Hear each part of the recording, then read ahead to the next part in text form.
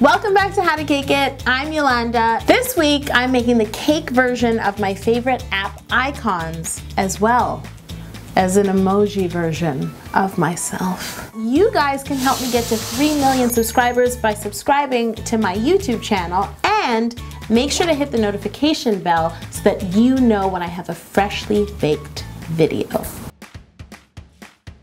I'm gonna start with the YouTube app for obvious reasons. We're here right now. To make my YouTube app, I baked a 6-inch square chocolate cake. I removed it from its pan, leveled it, and then I just trimmed and rounded each edge, you know, like the app. Once I had the shape down, I cut my cake in half, filled it with Italian meringue buttercream, and then crumb coated and chilled. What about, did you say you simple syrup them? No. Oh God.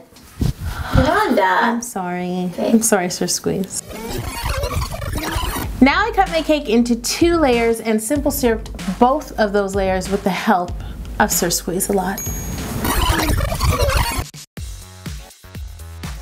Do I have to dance 3 times in this video? Yes. Dance number 1. Action.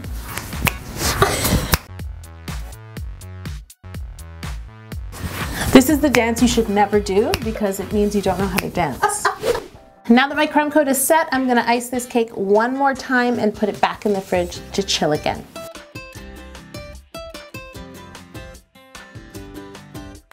Time to cover this cake with white fondant. I roll out my fondant 1/8 of an inch thin, drape it over the cake, smooth it all around with a fondant smoother, and then trim away the excess at the base of the cake.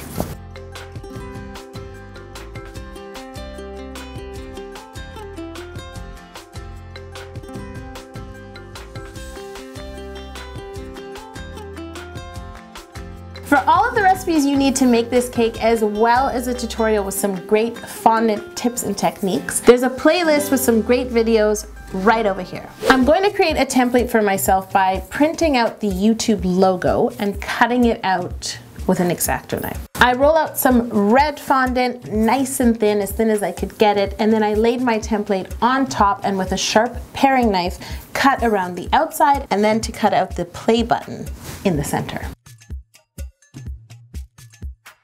Thank you. Oh, Sir Squeeze is going to be jealous. I shouldn't have done that. I should not have done that. It's in his contract, yo. Boy, No other bottles I get know, screen time. I know. Now I need to pick up my logo really gently, and in order to glue it to the surface of my cake, I'm just going to brush on a little bit of water and place it in the center. This YouTube app is perfect for somebody who's learning cake decorating and wants to make a simple fondant cake. If only making YouTube videos was that easy. I wish.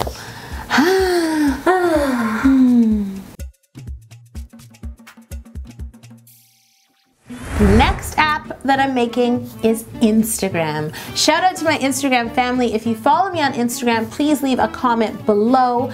And if you don't, here's my handle. Somewhere in this vicinity. Yeah.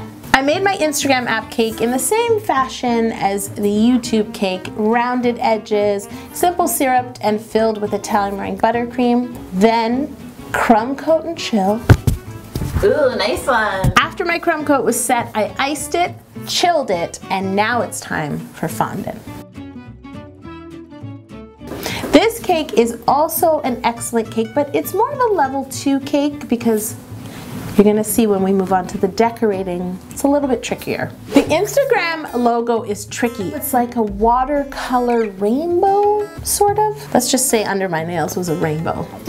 So I made a few different colors, pink, purple, blue. After my colors were mixed, I painted them onto my Instagram cake in sort of like a diagonal rainbow fashion. And then I decided to blend the colors together using makeup sponges. It's like a makeup tutorial on a cake. And so just getting the right hues and the right tone and all the blending. It seems simple, but it takes a long time. So just be patient, have fun with it. Perhaps wear gloves if you're going to a party or something after.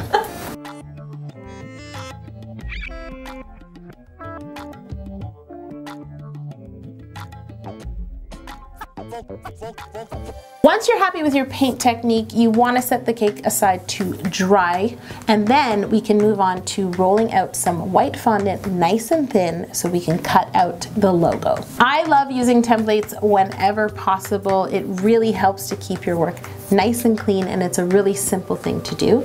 I use them on my emoji cakes. You can see those cakes in my characters playlist. Oh, I like that. I got it, right? This time I got it spot on. It's pretty close. For the inner circle of the Instagram logo and the little dot, I used circle cutters and a piping tip that were the exact right size that I needed. Once I have all three pieces that I need to make up the Instagram logo, I gently lay them on top of my cake. I still have the cake. I still have it because it took so long to paint. I don't know why I can't hang it on the wall or anything. That would be interesting though. Yeah, no.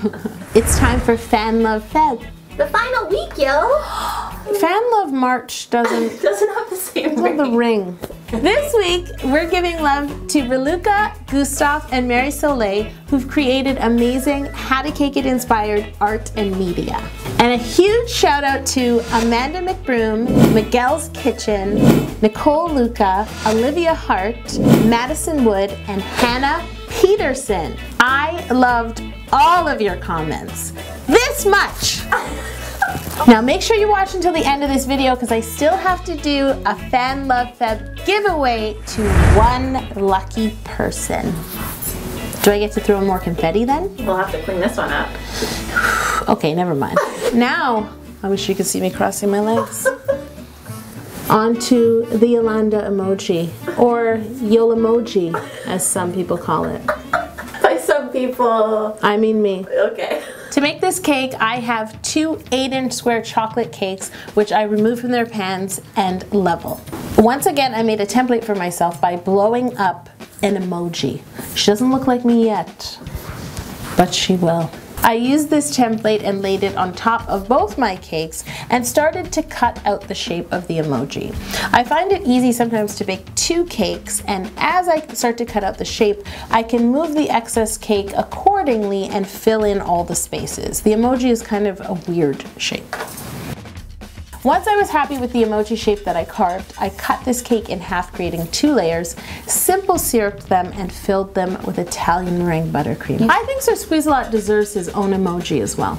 That's a great point, actually. Apple.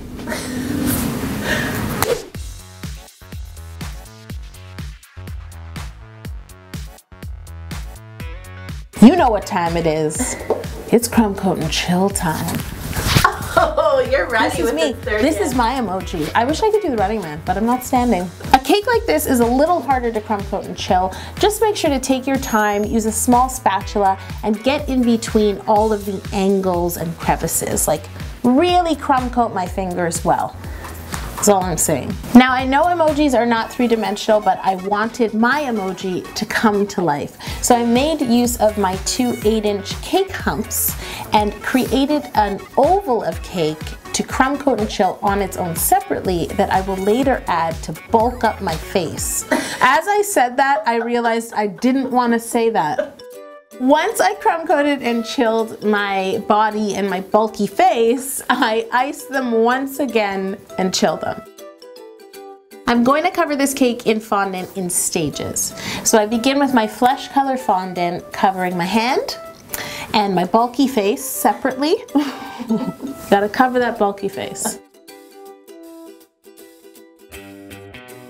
Then I cover the top of my head where my hair will go with brown chocolate fondant.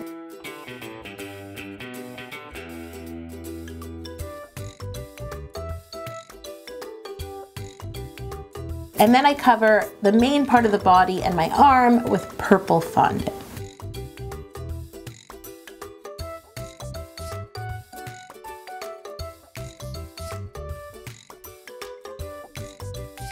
I feel that I did my emoji self a disservice by not putting her in a cake tea. I guess she's not a member of the Cake Tea Club yet. I should have told her. But if you want to be a part of the Cake Tea Club, you can head to howtocakeit.com and sign up, and you'll get access to cake teas that nobody else does. Like this one. Now I'm gonna make all the details for my emoji self. I'm going to rely on my template for the most part, except for my nose and my lips, which I'm gonna customize for the Yolanda emoji. I use my small fondant rolling pin to roll out white fondant, brown fondant, black fondant, a little bit of red fondant for my lips, and some more flesh colored fondant, just to, I was gonna say bulk again, to bulk up my hand and to cut out a nose and a neck.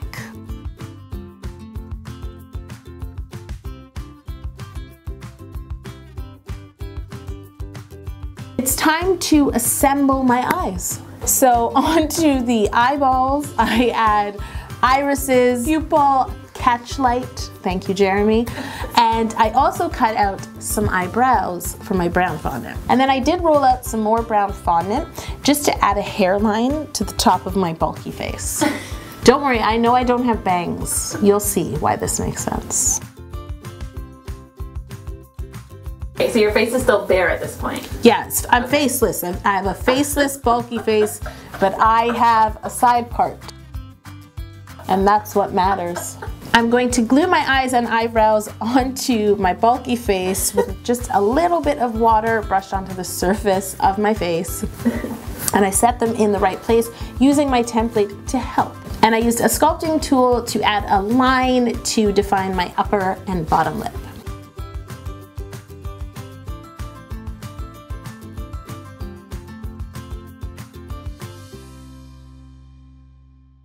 For my nose, although the emoji girl has a perfect little round button nose, who am I kidding?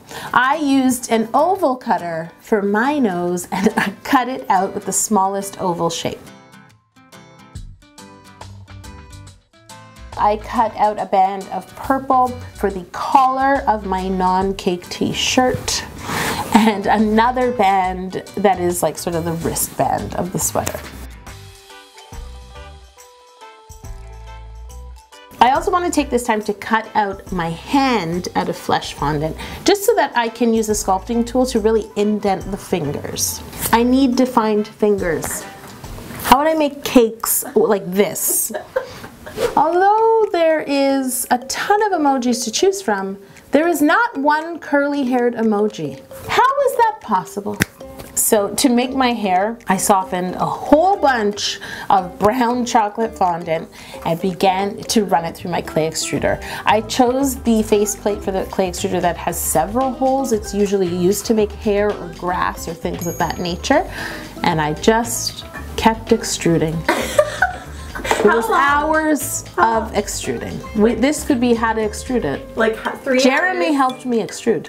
And then I used wooden cake dowels as my curling iron. So I took each cord of or tube of fondant and wrapped it around a dowel and let it set. So a carfillion hours later, we had extruded enough brown fondant tubes to begin to apply to the cake as my hair. To apply my curls, I did brush on some clear piping gel. I needed something a little stronger. And I just began building out this hair. The reason I covered the base of my cake and made my hairline with brown fondant is so that if we see through the curls, we didn't see other colors or like bald spots. Because I don't need a bald spot on my bulky face. Oh my God.